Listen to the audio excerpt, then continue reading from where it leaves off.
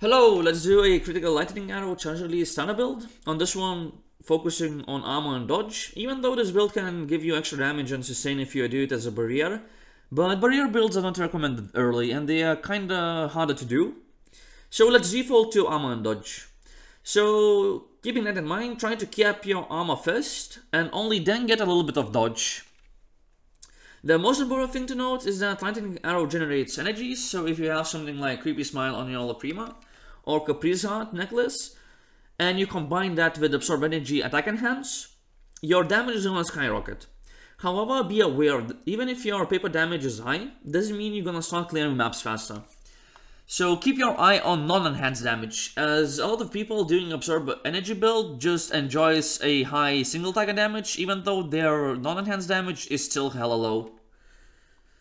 So, but I'm leaving Absorb Energy build out of this, and let's do more basic stuff. So let's get into it. Skillboard should look something like this. Let's start with the lightning arrow. It's additional lightning damage, confidence, quick attack, split projectile, fine weakness. If you need more map clear and you don't need that much critical strike, you can pick up chain instead of fine weakness. For charge release, it's additional lightning damage, area effect, projectile acceleration, slaughter. You can use fine weakness instead of slaughter. And winding wind. Winding wind is basically for utility. You can do preserve mana or acceleration on this one. For attack enhance is Vital Strike with enhance effect, increased duration and time acceleration. Instead of using Vital Strike early, you can use Marksman, but Vital Strike is much better early into the game. For defense enhance is Siphon Life with time acceleration and increased duration. For toggle, it's Illusion Arrow with extract energy to convert fire damage. Fire damage is gonna be damage multiplier. But if you want more defenses, you can keep it at physical, because Earth Energies is gonna give you physical damage decrease per stack. For movement abilities is Trick Shot and Roll with Disarm and Use Count. Shout of Justice to remove CC, together with buff activation upon crowd control. For defensive seal, you can use Physical Domain, Elemental, Chaos Resistances, or Seal of Dodge, whatever you need the most. Veil of Protection is kinda in here for projectile damage decrease. And be sure you're using Wind Veil when you activate your Veil of Protection, but Veil of Protection I would say you can keep it for the last. And for offensive attack, Seal is Seal of Condensed Elements. Or Seal of Critical Chance, it's up to you what you benefit from more. Charge Release and Lightning Arrow is triggered with spell activation on attack hit. Charms, you want to start with Castor for elemental damage jump, into Acuben for lightning damage amplification, and last one you can go for Lever for projectile damage amplification, as projectile is gonna work on both of your skills. For charms themselves, you want to use critical chance, critical damage, those two mods are necessary. For the third mod is up to you, you can pick up some damage multipliers or some defenses like HP or resistances. Whatever you need the most at the time. Relics. You can start with Acuben or Sabda. So the main difference is going to be that Acuben, when you pick that up, you can pick up Lightning Orb. Lightning Orb gives you around 1 mil DPS when it's max level, when it's level 35. That means it adds a lot of single target damage early into the game. And if you are slow to grind or you are new to the game, I would say start with the Acuben one. Pick up damage amp as a link and cooldown recovery speed.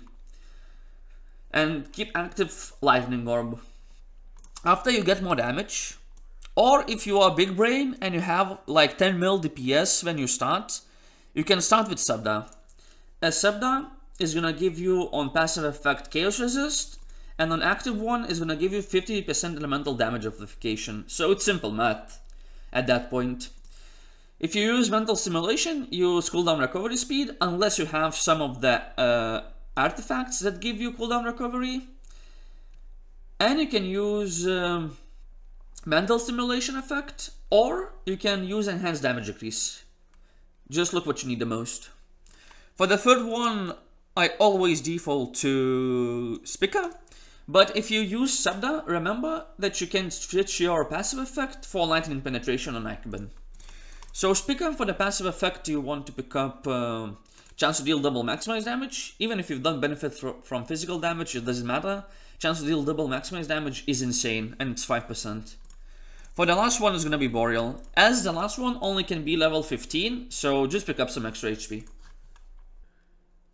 Zodiacs. So just remember that you always want to spend your points onto the specializations first. First spec opens up at 22 spend points, second spec 45, and third spec 70. You want to start with Afros, then into Explorer, then into Gem, into Prela. You can pick up whatever resistance you need the most. Into Petal. Then your first spec, you want to pick up Dawn and go into Strike Damage Jump, Overpower. When you finish the quest in Saluto, there are 2 green quests. You're gonna open 2 extra points in here. You can pick up Convert Mana. Just remember, Convert Mana is gonna decrease your HP, so you need a way to sustain your HP. But about that later. Then you want Flash, Nemera. Float is optional one, and optionals you only pick when you have extra points to spend. So you want to go into elemental damage side and pick up everything in this side, because this is the most elemental damage you can get on the Zodiac node. Convection, again optional for physical damage taken dampening. Then your second spec is Hail. Again, you're gonna be able to spend 9 points in here after you finish the quests. You want to pick up Tempest, Sharpness, Strike Damage Amplification. And when you have 9 points, you want to remove Sharpness and just go straight into Elemental Observer, which is gonna be much more damage. Sant or Tem is optional one. This is before you open up your third specialization. And if you're using Convert Mana, you can pick up HP on kill, which is gonna help you with sustain. Deadly Poison. Maggot, again, it's optional one. If you have enough stats, you can pick up these nodes. If you don't have enough stats, don't pick up those. Area damage is only gonna help your charge release, not your lightning arrow. Plague. Pharma is optional one if you need more HP amplification. Hunter.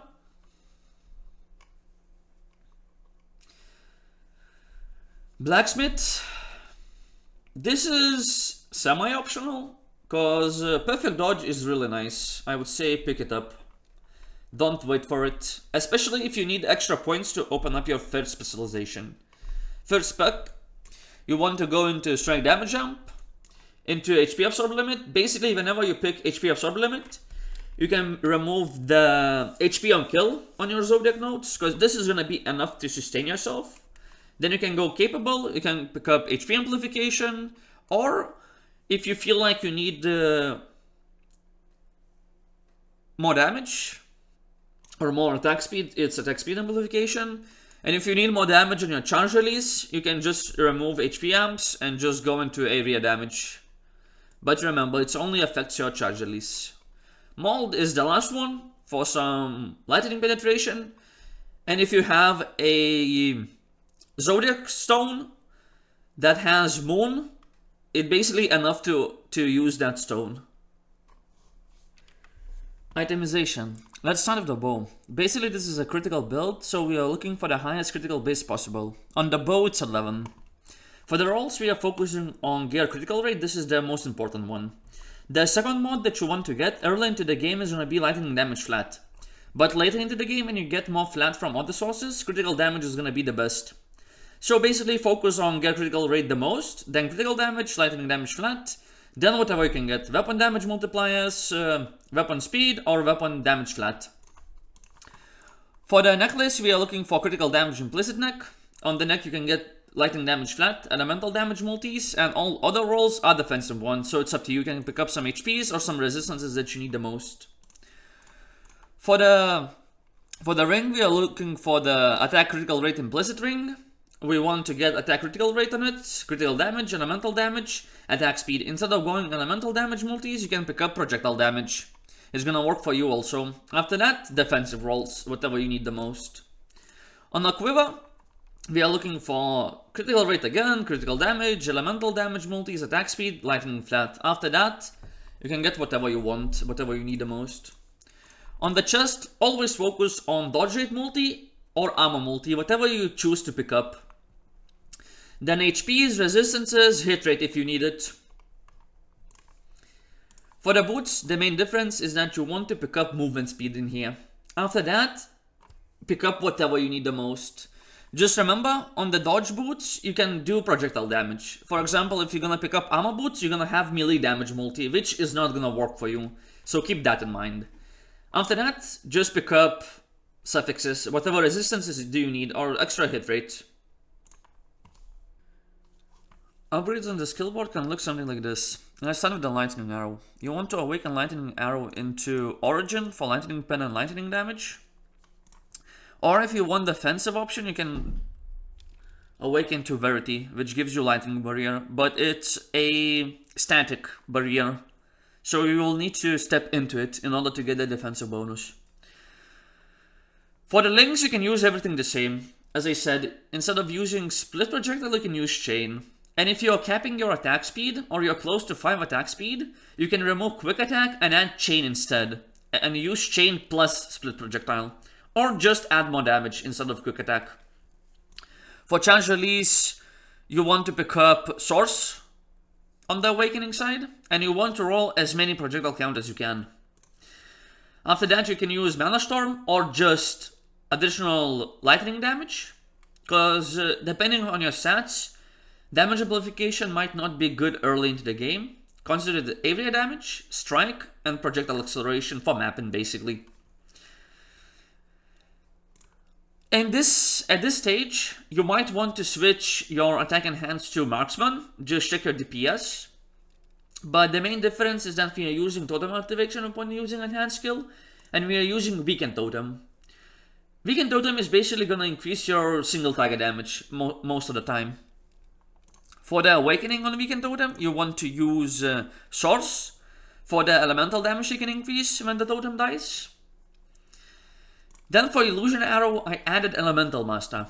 As lightning arrow generates lightning energies, elemental master is going to be nice as it gives you all energy effects on hit and extra on kill.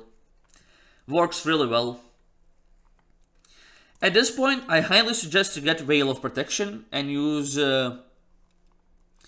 projectile damage taken decrease. Because that's gonna be the only source basically for projectile damage taken decrease. So highly recommended. For the middle one between the charge release and lightning arrow, it's up to you. You can use find weakness, you can use even the same additional lightning damage flat, whatever you get the most, just test your DPS, because there is breakpoints, and those breakpoints depends on how much damage you have. So basically on your items, on your charms, on your Zodiacs.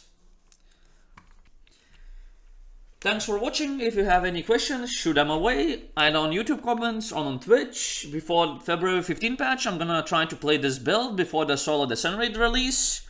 So I'm gonna grind a little bit on this one. So if you're interested in that, you can watch me on Twitch. If not, have a nice day and GG's. See you next time with another build.